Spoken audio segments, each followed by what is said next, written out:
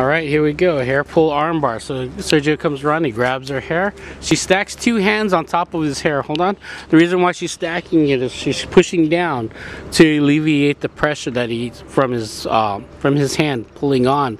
She's pushing down on his knuckles.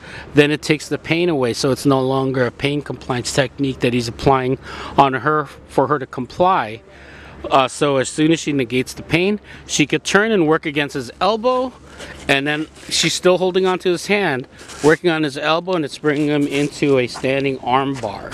Just like that. She has the hands here in a gooseneck position, which is a really good position. Alright, so let's try that one more time. That was really good, Jackie. He's going to grab your hair again. What's perfect is he's about 12 inches taller than Jackie in reality. So for her to put her elbow over his elbow, it's kind of tough. So what she wants to do is she wants to bring him down. So how does she do that? She's going to go and try to kick him in the knees. So if she kicks him in the knees, look how he lowers his elbow. Now she could turn to her right.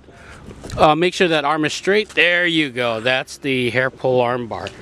So she did that with a kick to the knee, bringing him down.